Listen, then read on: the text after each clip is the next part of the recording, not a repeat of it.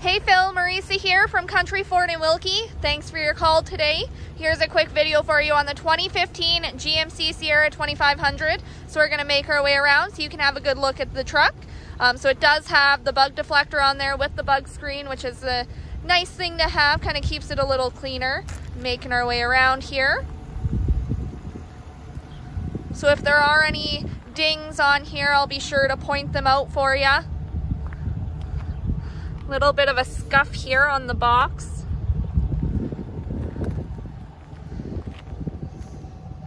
So you got your tailgate steps on both sides. You have your hitch down below, trailer hookup. Coming up here. I think the box is locked, but we have that spray-in liner here to keep everything nice and clean. The box was definitely used. Coming around the other side.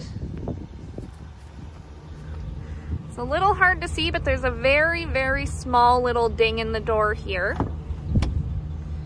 Back seat's in fantastic shape, very clean. Bit of space back here for you. Then you got the little rubber mats to kind of contain everything, keep it a little cleaner. Couple dings here on the driver's door just to give you reference size. And then inside, so again, I like to do a close-up of the driver's seat because that gets the most wear and tear. So a little bit of tearing there. Here you'll notice on the side. Don't think it quite showed it like that in the picture. And then it still does need a bit of a clean. It's a little dusty.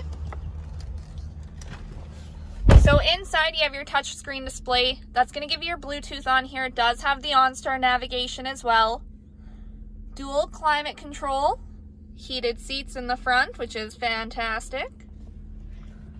Just over 179,000 kilometers on here, and it's going to give you your cruise control. Everything's voice activated in here.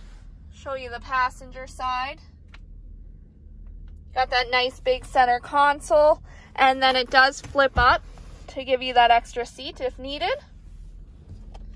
Then we have our trailer brake controller on the side here, trailer tow mirror, so you can always see what's behind you. So that's it, the 2015 GMC Sierra 2500. It's a great truck. Can't wait to see the one that you have, and we can work out some pricing for you. Thanks again for reaching out, Phil. We'll talk soon.